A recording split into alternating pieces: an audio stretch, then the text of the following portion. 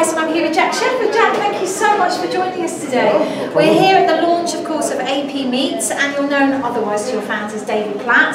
So, Jack, you've just come from Manchester this morning. You've done that glorious M6. Yes.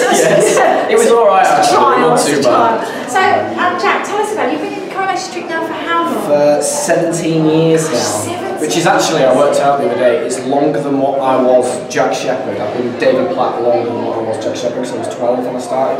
Oh my gosh, so all my life before, I've been David Platt longer. Isn't that just amazing? Yeah, it's just crazy. It's crazy, but still enjoying it. Still enjoying it. We're filming Christmas at the minute. We've just about finished filming Christmas actually. It's always weird because we start filming Christmas in like September. At the end of August, September, October, we film Christmas, all the Christmas stuff. And then once we finish filming Christmas, Christmas starts. So for like 5 months of the year, I have Christmas in my life. So when it goes on the radio, it's only 8 weeks to go. Yeah. He's been there already.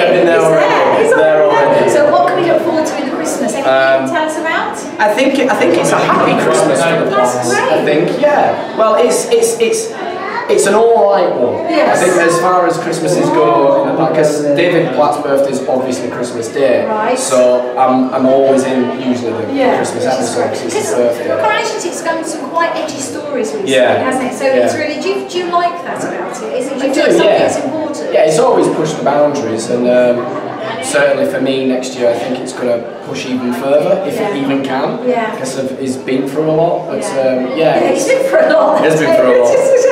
What's in store for him? Do you know? I do know. I can't say anything. You can tell us. I can't.